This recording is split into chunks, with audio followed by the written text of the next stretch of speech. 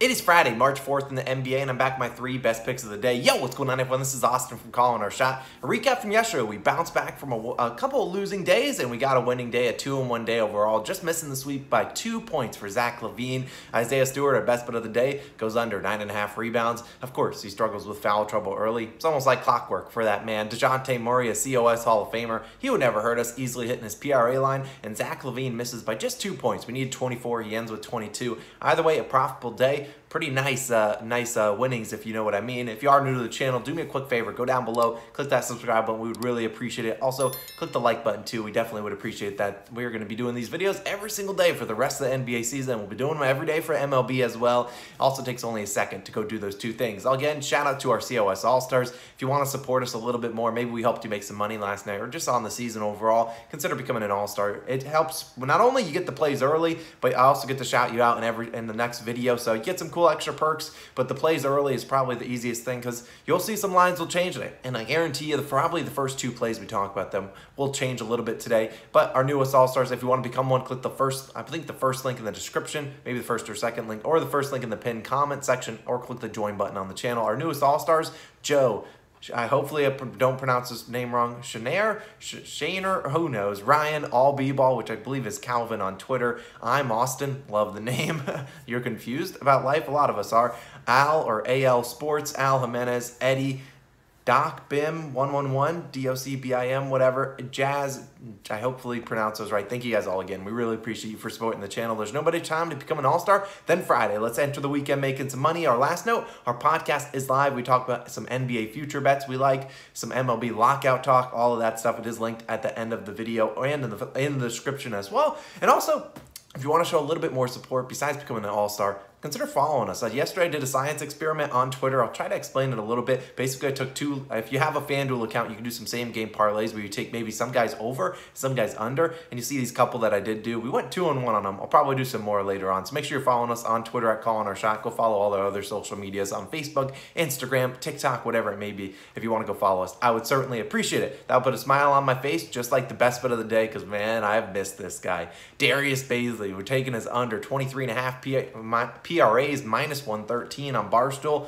Now, Darius Bazley, like Darius Garland, is a COS Hall of Famer, but for different reasons, because this guy is here because he goes under way more often than he goes over. And earlier this season, we were just hammering. I wish I had a hammer. We were just taking it and hammering his points under every single night. This man went under 12 straight nights earlier this season. Hopefully, we can get a little bit back of that charm. Now, today we're doing PRAs, and I think this is a better bet than just points alone. But if you had to do one individual line, likely lean towards this point line. Now, today the Thunder are taking on the Timberwolves, and Shai Gilgeous-Alexander is active. But at this moment, Thunder have a ton of guys that are questionable in game time decisions that could really lower this line. So we could get some good closing line value on this one. This line could go down a couple points if guys like Derek Favors, Kenrich Williams, Ty Jerome, Lou Dort, and most importantly, Aaron Wiggins, and most importantly, Lou Dort and Josh Giddey get announced back in. All these guys are going to take minutes away from him. And while I don't expect any of those guys to play today, a lot of those guys haven't played recently, but if they do come back, that's going to take some minutes away from Bazley, and that would be awesome. But this line has been 22.5, 23.5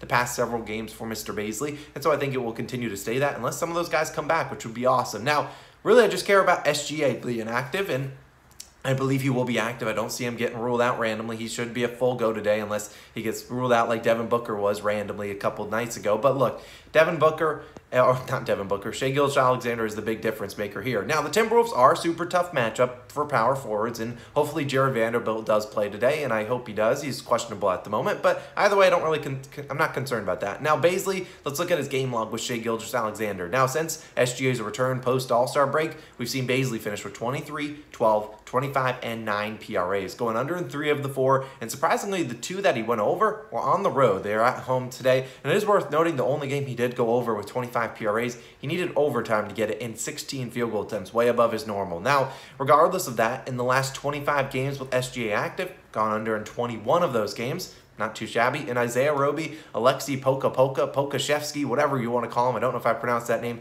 And several other guys are playing pretty well. Honestly, if you look at the Thunder roster, you probably couldn't name, if I asked you, name people that are starting for the Thunder right now, you might be able to name like 3 guys because it's a weird kind of collection of talent they got down there. But either way, not a good matchup for him. Again, like I said, if Jared Vanderbilt does play, don't know if Vanderbilt will guard Bazley. But either way, Bazley still hasn't performed well against the Timberwolves. Here's how he's performed in his career. 5, 18, 18, 23, 22, 2, and 6 PRAs. So going under in all 6 of these games. He's played over 16 plus minutes in all of them. So it's not like I'm giving you a game that he's played 3 minutes. No, he's played 16 minutes and got 2 PRAs against them. I expect him to get closer to 25 to 30 minutes tonight. But look, the 3 games that he finished closer to this line, you know, 18, 18, 23, 22, he was attempting 12, 10, 14 shot attempts. He has not been attempting that as of late. Post All-Star break, just 7, 6, then that 16 against the Pacers in overtime game, and 4 shot attempts. So the volume's really low. You see a guy like SGA holding the ball a ton. It's really not a lot of volume for him. And look, he's not a great shooter. Shoots 40% from the field, 29% from 3. Sharper books have this under at -162, so a great plus expected value bet. Let's take it. Let's ride with Mr. Bazley, and we'll take his under 23.5 PRAs. Now moving on to another guy, the guy that's on the thumbnail. And I haven't made the thumbnail yet, but he's going to be on it. And his name is Spida or Donovan Mitchell. We're taking his over 25.5 points, -122 on FanDuel. Now, before you ask, Austin, is 26.5 fine? Yes, absolutely. I love it at 26.5. In fact, Mr. Donovan Mitchell only landed on 26 points exactly on the dot, just 3 times in 49 games. So I don't see it being an issue at 26.5. Maybe get a little better value than the -122 I'm getting at the moment. But I posted this play early because I knew it would change, and that's another perk to being an all-star. So I'm just saying, if you want to go become an all-star, click the join button or the link in the description or in the pinned comment. Now, Mitchell, he has been cooking. I don't really have my spatula for beef stew because I was eating beef stew last night. Yeah, he's been cooking as of late. Last 5 games, 30, 37, 33, 26, and 37 points, hitting the over in all 5 of them. And that includes the last 3 games since the All-Star break returned. Now, if you wanted a ladder play, I think the best ladder for him is probably his over in 3s. I think his regular line's like 3.5, but 4.5 will probably be good value as well. Now, Mitchell has hit this over in 30 of 49 games this season, or 61% of the time. Today, they're taking on the Pelicans, and I've picked on the Pelicans defense time and time again because, to be honest, their defense isn't great. Now, Herb Jones will likely get the Donovan Mitchell assignment. That's what I would assume. If they want to put CJ McCollum on him, fine, so be it. I'd welcome it. But Herb Jones, he is a rookie. Donovan Mitchell, one of the best guys to get into the free throw line too. So you look at it, I'm not concerned at this matchup at all. It's a close over-under. It's like the over-under is like 228.5. The spread's only like 3.5 points. New Orleans has been playing pretty well as of late. I think this game will be close. Now, in his last 5 or 10 games against the Pelicans, he's gone over in 5 of them, gone under in 5 of them. So, you know, 50-50 is kind of what you'd expect. Now, against New Orleans, he did score 29 points in their most recent matchup in 2022, I believe. And the best thing I've liked from Mitchell as of late, not just against Pelicans, was his field goal attempts. He's attempted 19, 20, and 27 field goal attempts since returning from the All-Star break. The volume is great, and if you look at it on the season when he's attempted 18-plus field goal attempts, which, keep in mind, he's done 19-plus in the last 3, in those games where he's attempted 18-plus, hit this, which he's done in 38 of 49 games this season, hit the over in 27 of those 38 games, or 71% of the time. So it's not crazy. When he's shooting the ball a lot, he's going to hit this over more often than not. And look, when he gets those shot attempts above 20, which he actually does average 20-plus field goal attempts on the year, he's done that in 30 games. He's hit this over 24 times out of those 30 games with 20-plus field goal attempts. 80% of the time. Look, when we're making these picks, we try to look for opportunity and things that I expect to happen. I expect Mitchell to be firing it up, especially if this game does come down to the wire. Back to the matchup in the 10 games that we've seen Mitchell go play against the Pelicans, his last 10, the games he went under, he attempted 17, 21, 21, 14, and 18 field goal attempts. So he did cross that 20 field goal attempt threshold twice and did go under, shooting 6 for 21 and 7 for 21 from the field. Look, if Mitchell goes out there and builds a brick house, I can live with this play because I think he's going to, if he's attempting a ton of shots, is one of the best scorers in the NBA. Also, it's worth noting, of the last 25 players to attempt 18-plus field goal attempts against this Pelicans defense, 20 of them have hit this over. Not a single one has landed on 26 on the dot, in case your line changes. And the 5 players that went under, De'Aaron Fox, Pascal Siakam, Jaren Jackson Jr., Aaron Gordon, and Karis LeVert. Donovan Mitchell, better than all 5 of those guys, and if he's attempting 20-plus field goal attempts, even 18-plus field goal attempts against the Pelicans, probably going to hit this over more often than not. So we're riding with him. He's the thumbnail man, and we'll be counting on Donovan Mitchell over 25.5 points. Again, fine at 26.5. Now, moving on to my final play. A couple days ago, I wore a Greek Freak shirt. Didn't make a Greek Freak official play. It's not the case today, because we're wearing a Nikola Jokic shirt. We're taking one. But we're taking his under, 35.5 points plus assists, -104 on FanDuel. Now, look, I know you can take PRAs. I don't know if this is going to be a sketchy one. Come on, we're betting an under for a star player. But I saved this one for last because it could, boom, it could blow up in our face. But And you guys know I don't love betting unders. We do have 2 in this video, but this one caught my eye, and allow me to explain. Now, you could take his under for PRAs, but we've seen Jokic have these games where he gets like 14, 20 rebounds. That could really kind of be the difference between points plus assists and PRAs. So if you only have PRAs, I likely would lean the under. And if you just have I would still lean the under, but might be worth staying away. If you need an individual line, likely lean towards his under. I don't know, maybe points. It's hard to bet. I mean, look, Jokic past couple games, some games he just hasn't been shooting the ball. I mean, heck, he had triple-double, but he didn't have the triple-double because he only had 8 points in one of the games a couple games ago, shooting 3 for 5 from the field. Jokic has gone under this line in 4 straight and 8 of his last 9. Now, they're not going to lower the numbers for Jokic because, come on, he's one of the best players in the NBA. He's number 2 in the MVP race,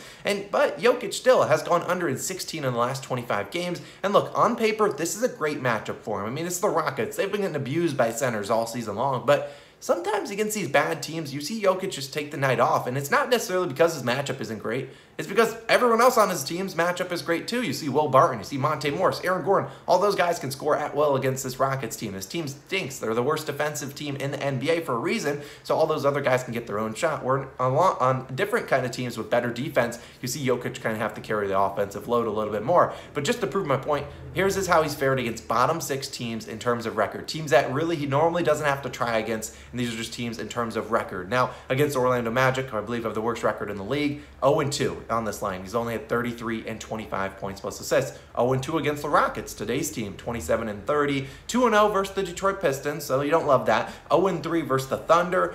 0-0, 0-0 versus the Pacers, hasn't played them this year, and then 1-2 versus the Kings. So in all, he's gone under in 9 of 12 games against teams with let's be honest, bad teams in the bottom 6 of record, and the Rockets are here. And you look at the last 10 games against the Rockets, gone under in 7 of them. And you look at it, the times you went over this line, 35.5 points plus assists, 2 of them were with 36 on the dot, and another one with 37. So by no means is he crushing this number. Can Jokic go out there and drop 35 points alone? I mean, yeah, he's a reigning MVP. This guy can score points, but the Nuggets are coming off an embarrassing loss to the Thunder. They're 14, 13-point favorites today, in which they were against the Thunder. So there could be a blowout, which would be music to our ears. And it's worth noting that DeMarcus Cousins been playing pretty well, JaMychal Green playing pretty well, and the Nuggets are at home. Could they boat race the Rockets? Absolutely. So foul trouble, always a concern, too, for unders. And I'm avoiding the PRA line because, like I said, he can have 18 PRAs. But I'm wearing this shirt for Jokic, and hopefully he can go under for us today. And I think there's a pretty good edge on it. It will be a sweaty one, so if you don't want to sweat this one out, feel free to pass up on it. Now, a couple other leans, and I know this video is pretty long. A couple leans. I know SGA is a good play today, but like I said, I'd wait until Josh Giddey or Lou Dort is inactive or active. My spread pick lean for the video is Wizards plus 3.5. There's no reason this line should be 3.5. The Hawks just absolutely beat up on the Bulls a little bit in that 3rd and 4th quarter. And I've seen the Hawks do this time and time again. They come off a big victory, then just absolutely lay an egg on the road the next game. So I think the Wizards might be able to win that one outright. Don't put the Hawks in your money line parlay is what I'm saying.